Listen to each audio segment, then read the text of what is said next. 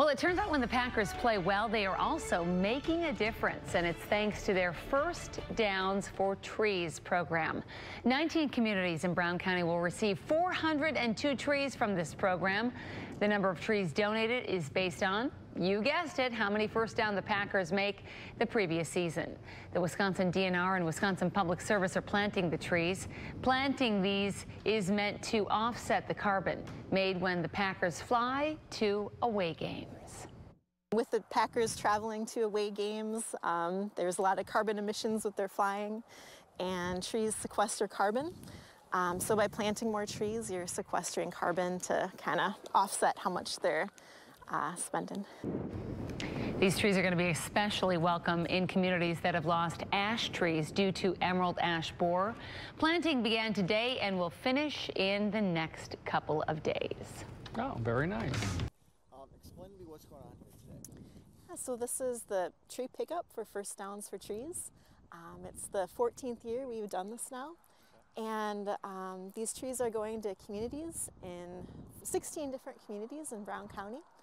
The trees are used for the Packers First Downs for Trees program, and they're used to offset the Packers' carbon imprint when they travel for their away games.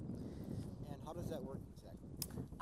So the communities let us know that they want some trees, and we distribute them somewhat by population size. So yeah, if these communities want a tree, they let us know.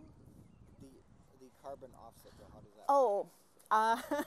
Well, so with the Packers traveling to away games, there's a lot of carbon emissions with their flying, and trees sequester carbon. So by planting more trees, you're sequestering carbon to kind of offset how much they're spending.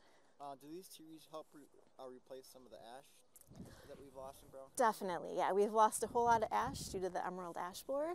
So now we're getting a nice wide variety of different types of trees, lots of different species. And what kind of trees are they? Oh, I should have checked the list before we started. That's fine. Yeah. When will these trees be planted right away, or? Yeah, they'll be planting them today and in the next few days. They're bareroot trees, so we want to get them in the ground pretty soon. Okay. Anything else you want to add that we're leaving out that you think is important?